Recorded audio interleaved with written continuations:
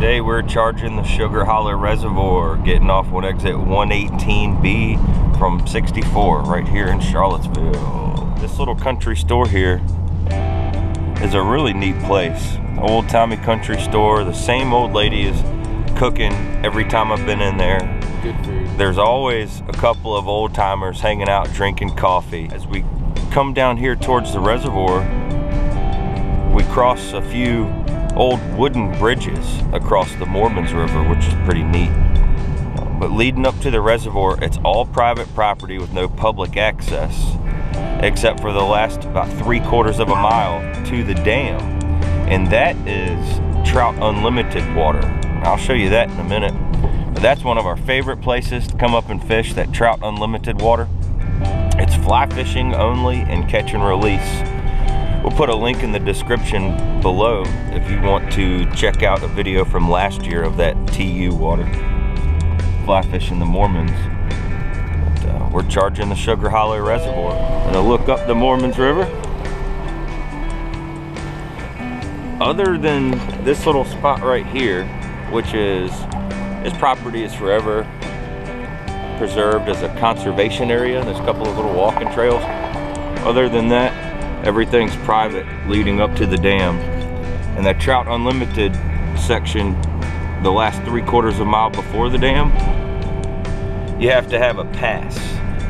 Last year it cost $65, and it's not by the calendar year, it's from date of purchase.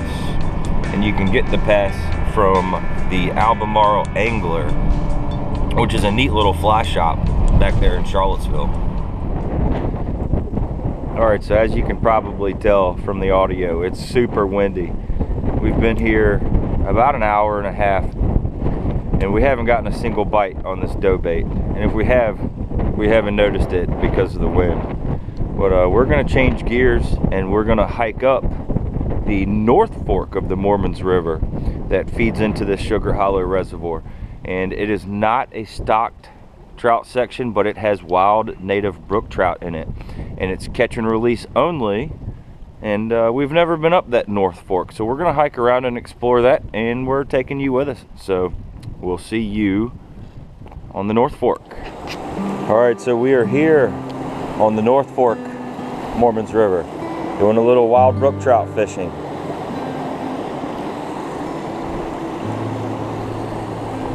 I just had another bite in this little plunge pool.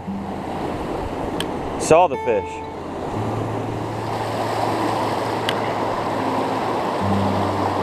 Got him. Got him. Got him. Got him. Fish on.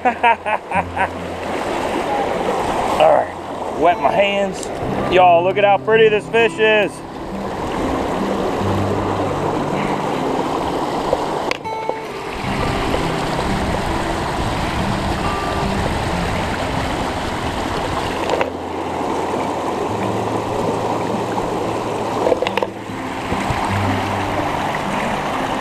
Thank you so much. Woo. Fishing will take you to some beautiful places. That's another one. There has to be a few. Oh, haha. Pulled my bait down. This is one of the prettiest wild trout streams I've ever been on. I mean, this is just gorgeous.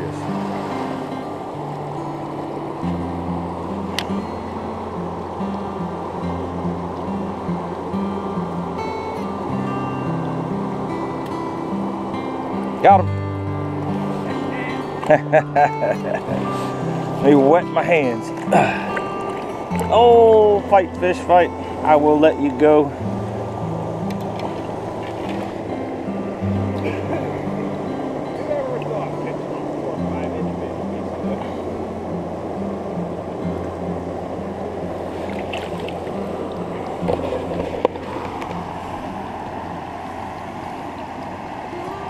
Okay.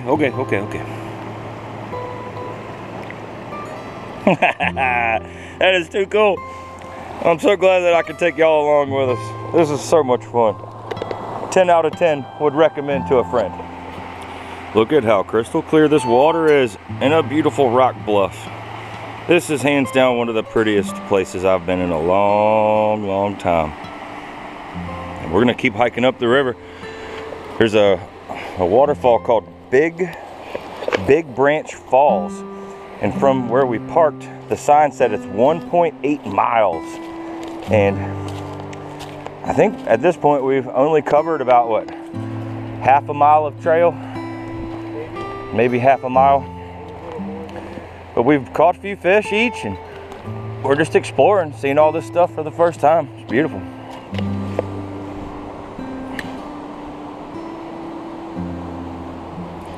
Oh, dang it, that was a heavier fish. Shoot, man.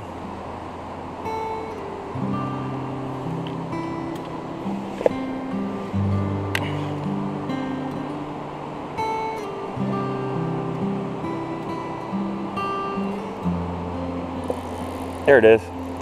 It's a little better fish. There it is. It's a little better fish. All right. Wet my hands here. Oh, wet hand.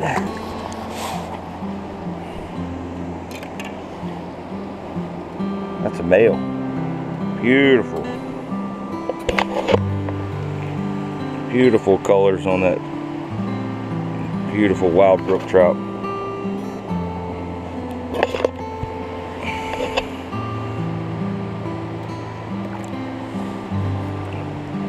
Back home to where you came from. Grow up, little buddy. This is way cooler than I thought it would be.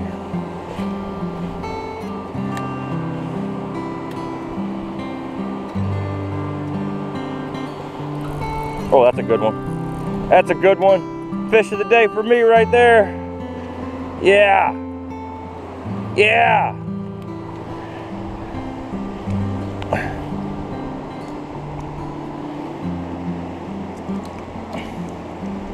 That is hands down my best fish of the day.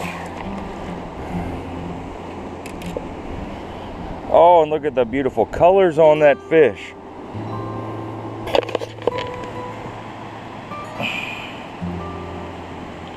The orange dots with the blue halos, the white tipped fins. Oh my goodness, that's so beautiful.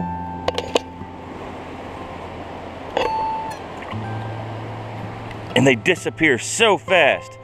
Golly, nature's camouflage is something else. Okay, so we have come back to the lake from our exploratory hike about mission on the North Fork of the Moormans. We're back at the lake, and as you can probably tell from the audio, it is even windier than when we left this morning. So fingers crossed we can put a couple of fish on the stringer, take home to make trout cakes, because as you've seen in the past videos, they are so good. But we're gonna get after it. I just rigged up my dough bait rod again. We're gonna go battle the wind. We'll see you down on the lake. All right, so I just noticed the first bite of the day. Feels like a good fish. Sorry, I'm looking into the sun. Ah, there it is.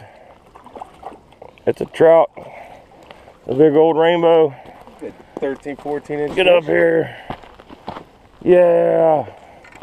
We did it, y'all. We did it. On the dough bait, we did it. You're gonna be my dinner tonight. Woo! Yeah. That's a good solid fish too. That's a good pound. It's a good pound size fish. Okay, y'all, you've seen me use this rig before. It's pretty simple. I've got a 1/8 of an ounce bullet weight to a barrel swivel. I just had to cut about 4 or 5 inches off of my line to retie because of a fray. But I've got a little tiny number 18 treble hook with chunky cheese Berkeley Gulp trout dough. Chunky cheese. That's what he ate on. Let's get back out there. Alright, so we managed to catch 2 trout on dough bait. One wasn't on camera. But dough bait does work. One really good trout in there. But thanks for watching. We appreciate you, and we'll see you on the next one.